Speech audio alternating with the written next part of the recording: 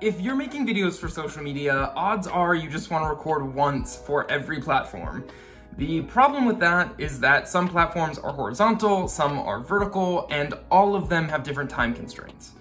Today, I'm going to show you how to make a horizontal video vertical on your phone and resize and retime it so you can use one recorded video on every single one of your platforms. You can do this on several different editors, but I use Kapwing because it makes everything really simple and really easy. We're going to be focusing on how to do this on your phone, but if you want to do it on your desktop, go ahead and check out our other video on that here.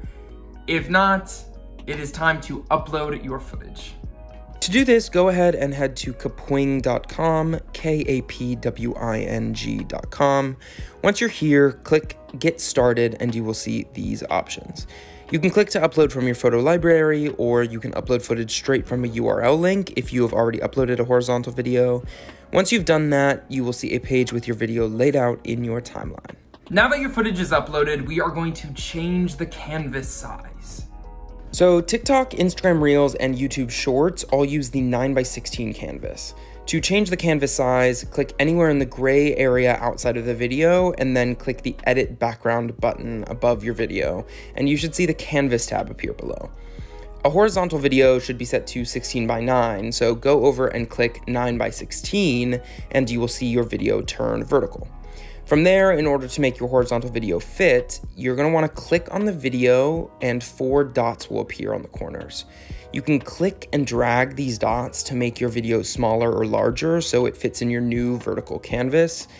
Another tip, when you're resizing this way, you can click Edit Video above and scroll down below to turn on Lock Ratio under the section that says Size. This keeps the original aspect ratio the same when you change the size. I find it super helpful, but play around with lock ratio or fill and see what works best for you. Easy, you have made your video vertical, congrats.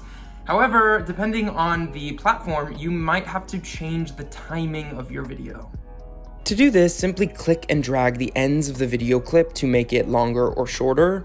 For TikTok, the limit is 3 minutes. For Reels, the limit is 90 seconds. And for Shorts, the limit is 60 seconds. And that is it. Your horizontal video is now trimmed, cropped, and turned into a vertical video. To export your video, click the green Export Video button in the right-hand corner. You can play around with the settings here and then click Export again, and you will be taken to a screen where your video processes. Once that is done, click Download File and then Download again, and your video will be saved in your downloads at the top.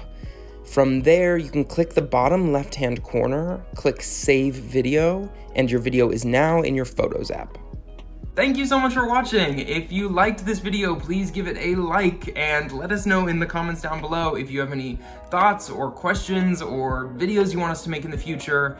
Make sure you are subscribed. We put out videos every week on how to level up your storytelling by creating amazing videos. Thank you so much for watching and happy editing.